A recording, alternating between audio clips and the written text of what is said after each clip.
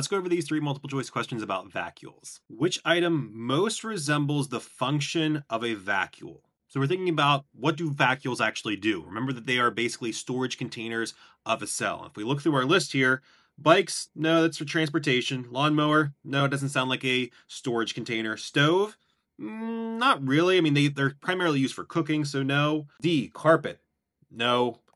And then E, refrigerator. That sounds like our best choice because it stores things. Here's the medium question. Which of the following is false about a vacuole? A, animal cells contain many smaller vacuoles. That is correct, so that's not our answer. B, they are surrounded by a membrane. That is true, so that's not our answer. C, they sometimes contain water. That's definitely true for plants. That's not the answer. D, ribosomes are located in vacuoles. No, that's not true. Protein synthesis does not occur in the vacuoles. And then E, plants have one large central vacuole. That is true. So D here is the right answer. Here's our last question.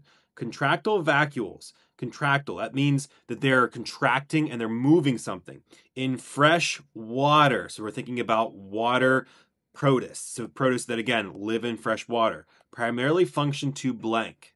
A, move the organisms toward light. Not necessarily. Nothing in there tells me that it's light dependent.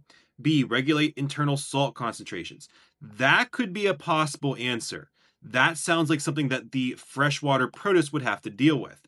I'm going to leave it there. C, pump out excess water to prevent lysis. That sounds like the better answer between B and C because, again, we're going to stop the cell from being broken down or going through lysis by pushing out that water.